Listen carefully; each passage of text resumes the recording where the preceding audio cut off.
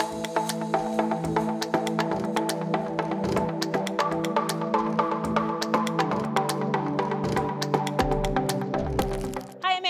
here at the Cantech Letter Investment Conference.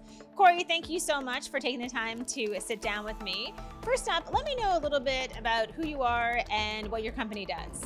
Yeah, my name's Corey Giasson. I'm president and CEO of Mustgrow Biologics Corp.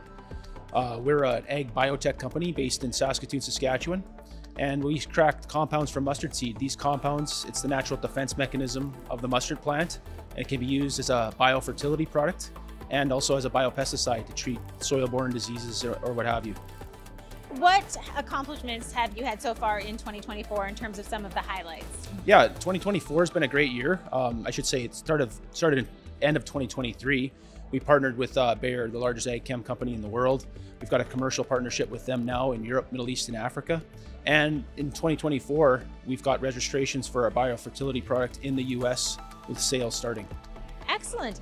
When you look to 2025, how do you plan to build on that momentum, and what are some of those longer term goals? Yeah, I mean, for us, we want to continue to push forward on commercialization. The sales, it starts off with farmers testing the product. They're not going to put it over all their land, but hopefully in 2025, we can start to see the fruition of some of those tests and start to see the initial sales ramp up starting 2025 into 2026. So it's quite exciting to have a company getting into revenues. And is there anything else that investors should know about your business and plans for the future? Yeah, I mean, we are a tech company. IP is still very important to us. We continue to generate more IP. We've got about 112 patents right now. That's still going to be important to us, but I mean, commercialization, it's quite exciting to turn the corner and to start the commercialization process and continue to generate revenues and hopefully in the near future, positive cash flows. Excellent. Well, Corey, thank you so much for sitting down with me. Great, thank you.